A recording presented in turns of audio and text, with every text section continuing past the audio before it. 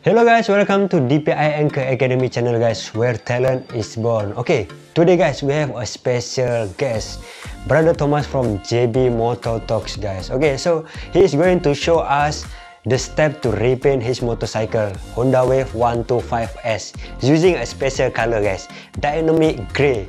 So let's check it out. First, he wants the cover set to clean the cover set surfacer guys. Okay, next step. He prepared the surface using a slightly finer sandpaper guys, grade 800. As this is a new cover set, this is good enough to remove the top clear coat. If cover set have been spray painted before or have scratch, use a coarser sandpaper like grade 400 first, and after use grade 800 to smoothen the imperfection. For better result, ensure there is no dust or oil left on surface before spraying.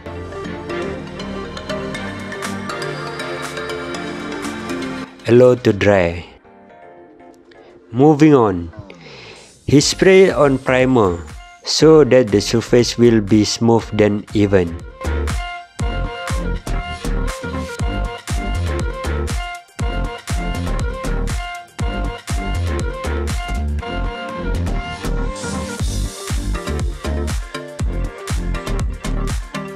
Then spray silver layer by layer as the base color until the surface is evenly covered.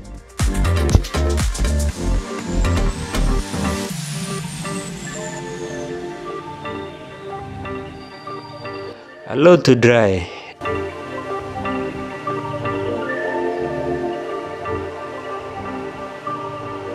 Then he sprayed on dynamic grey Y155.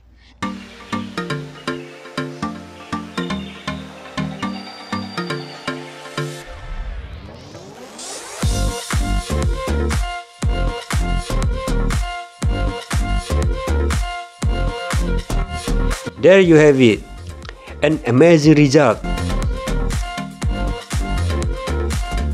Okay, thank you Brother Thomas. Subscribe to JB Motor Talks if you want to learn more about motorcycle guys.